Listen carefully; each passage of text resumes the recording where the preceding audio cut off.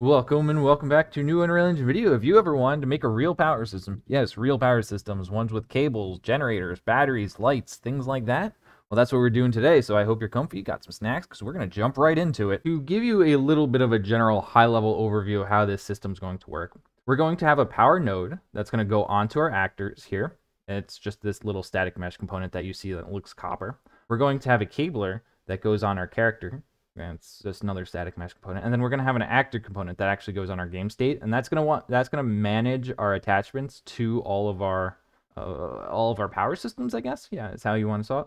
So the power nodes themselves here in our actors. So this is an actor component or a static mesh component that's holding this. We've got an interface for our power node because we'll need to, when we do a line trace, we want to check to see if we have this, and we're just going to do it through an interface instead of like a tag or something. The properties here, so properties here has power capacity and power consumption. So whatever the max capacity you can hold is. And then this is power consumption is either you're producing power, consuming power, or doing nothing. So it's either positive, negative, or zero, right? Now the power node has on the begin play, we are simply just going to make a timer. And this timer is going to just simply check the on status of the power node. Now you'll see that we have a few properties here. We of course have the properties. We have our current power.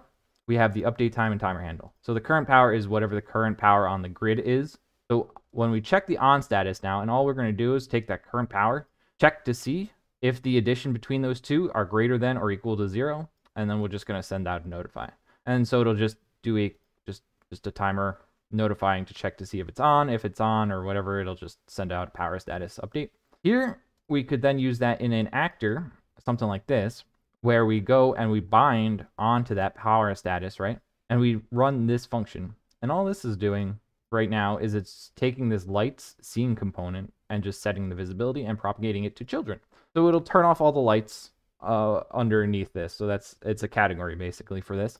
And this is set to an abstract class. That is why it kind of looks weird in the editor here. It looks blank, but we have various children here.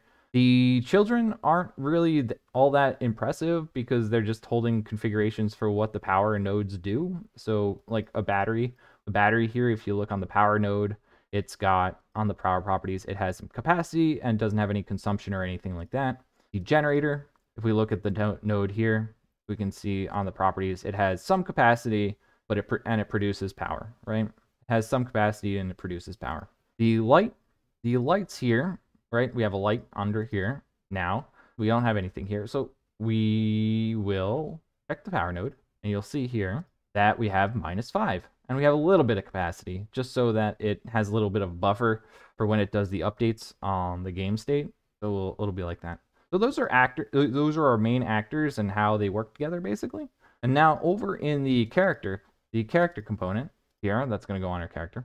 On the begin play, we'll save the first person character, right? And then this has a key press. It has the traditional cabling key press here. So a lot of this stuff should look very familiar because it's just handling all the cables. So you got various properties for the cables. So what does our key press actually do? Well, our key press, it's going to run a line trace from the camera, which is this. You've seen the line traces plenty of times. It just runs a simple line trace. But at the end here, it takes that hit component and passes it through that interface, checks to see if it's valid. And if it's not itself, then we'll just pass it out through this. Yeah, it's a macro, so it's just going to pass it out as hit, no hit, and then hit component, things like that. So that's our line trace. So it'll do a line trace. So if we're not cabling, we'll do a line trace. We'll set up the first node that we hit, and then we'll say we're cabling. Then on the second time around, we press E onto a component, onto one of the hit components. We'll make that cable. Making the cables exactly as we've had it before. You just make the cable component to, well, this is where it's probably a little special because you want to do it on the end component here. Basically, what the one that you pass it in. So we're attaching it to the second node, the cable that we're attaching it to. Now we probably want to make this an actual actor that we spawn in. It'll be probably easier in the long run, but for now, this is how it'll work. And so yeah, we just do the classic attach the end to the components, and then we just set up a bunch of properties, right? That's all we do here for the make cable. Now after that, so on the second time around, what we're going to do is we're going to grab our game state. We're going to grab a grid manager component. So this is our other component that we have, right? This is the game state component. So this holds all of our nodes and edges. So in this one, we'll get to it, but it has a function here that says add nodes and edges. And all it does is it takes in the source and the target, and that's it. That's all it does. It just takes in the source and the target. So whatever the first source was here, and then this is obviously the target. So pass both of those into the component, and that's it. On the second sequence here, we're just going to clear some variables, and we're going to call it a day. That's our cabler. Now, over in our game state folder, we're going to have this component, the power grid manager. That's going to hold all the meat and potatoes of our grid, or power grid. We'll have this power edge. Now, this power edge is just a structure that's a data representation of our cable, so it's going to hold the linking between our two nodes, the source and the target. The power grid manager here. So, what does this have? This has all the nodes that are on the system. It has all the power edges that are on the system. It has the total power on the system. Now, this one is very similar to how Planet Crafter does it, but Planet Crafter, they don't link power systems together, so they don't have batteries or anything like that. It's just you place the generator and then it's just a total power. Well, in this one, you at least have to connect the node to the grid in order for it to be recognized. So that being said, right, we have the nodes, edges, total power. The add nodes and edges, before we go over this begin play, but you can see what the begin play does.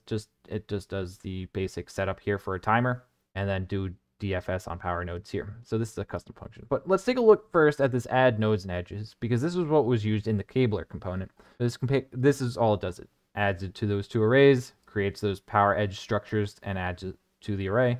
So that's how we add a node to our power grid system.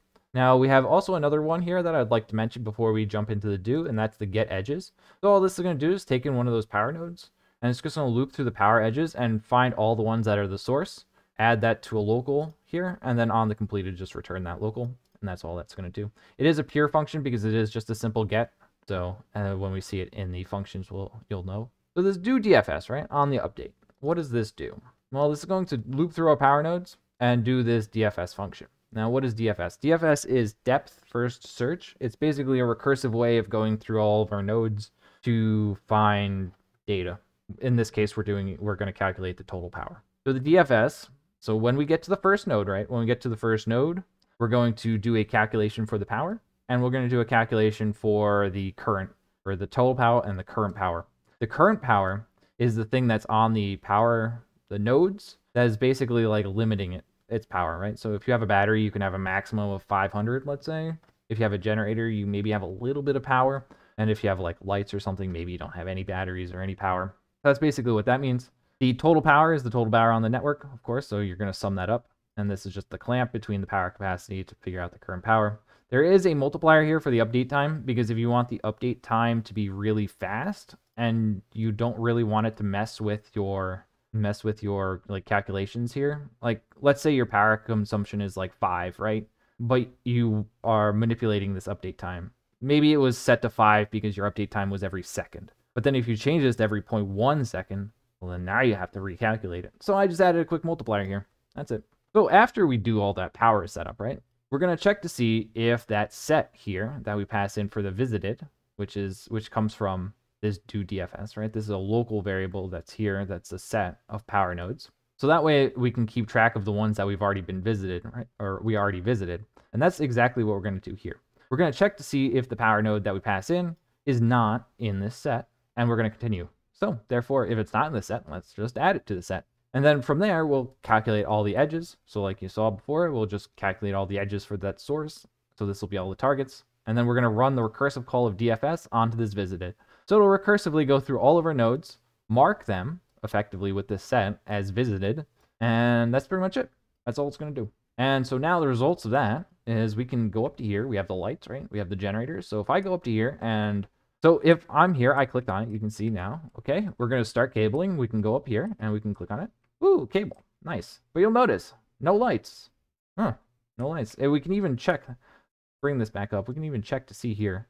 Because I did set those variables to public, they probably don't need to be public, but because I set them to public, we can see our various properties here about our nodes. And you'll see we have 0 for the current power. Yeah, you still have 0 for the current power. If I go over here and say, well, let me just hook up this generator. Still 0 power. Because you notice we're generating 2, we're using 5. So no power.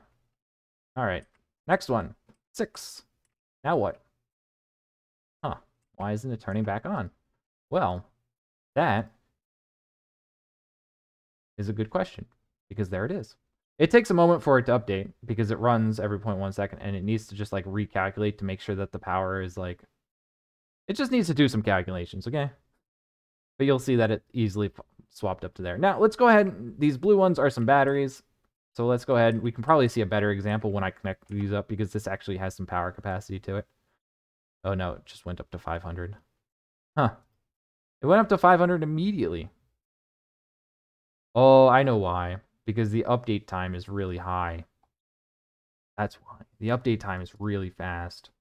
So if I was to actually change this update time to really slow, but either way, it's working. Well, I'm gonna set it to like 0.5 seconds here on the update speed, just because. And so let's just hook up a generator here first to a battery, right? We'll hook up one generator to a battery. We're good to go. See, we'll generate some power. We got some power going. So it's building up. It's building up. Now this doesn't have any sort of power distribution system, so if I was to connect two batteries up, right? We can see that the batteries on the power nodes, they'll be at the same current power because this is a global power grid effectively, so it'll be there. But we'll notice if I click on this one, other one, it'll be at the same. Okay, well, okay, it's in the 200s now. If I click on this one, it's still in the 200s, right? So that's good. So we have a generator generating power, batteries. We can take this now and we can go over here and we can just connect this. Oh, light. Cool. But wait, you're saying, wait a second. And then, yeah, because we have one generator, if you look at the power nodes, you'll see that our power is actually decreasing by 3-ish. I mean, the times are a little strange, but yeah, it's basically decreasing by 3 because we're generating 2, but using 5, and we're out of power. If I was to decide to hook up the rest of the generators, this will generate some power. And the light will turn on. Now we can see our power is actually going up because we're generating excess power. Nice.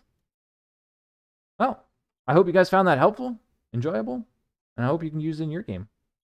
It's not game ready. It's not game ready. I'm going to prefix it with that.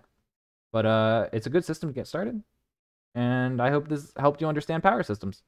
Thanks for watching. I'll see you in the next one.